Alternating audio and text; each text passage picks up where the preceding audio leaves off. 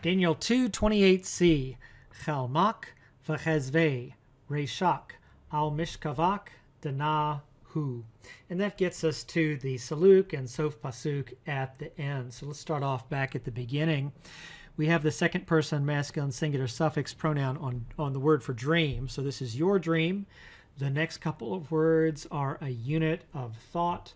And this is a conjunction, of course, with a masculine plural ending for a construct noun. So, and the visions of your head. So we have the second person masculine singular ending again. So your dream and the visions of your head.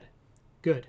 So here we have actually a plural concept where it's the visions, whereas it was a singular here with your dream. So continuing, upon your bed, so we see the second person masculine singular ending again, the masculine singular demonstrative, so we might think of this literally as this, and lastly, the third person masculine singular independent pronoun, literally translated he.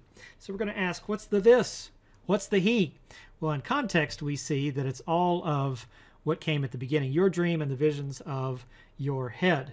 It looks like that there's a number mismatch, even if there's not a gender mismatch, because it's not just the dream, singular, but we've already said this is plural, visions of your head. There are times when we have number agreement only with the first item in a list, so it could be that that's the situation, but we don't want to leave out consideration of the use of the independent pronoun as a copula, which means like the idea of it is, that sort of thing. So to put that all together, it's the dream and the visions of your head upon your bed are these, basically, where there's not really a mismatch of number, but we just need to bring it over into English in a way that makes sense. So these are the dream and the visions of your head upon your bed.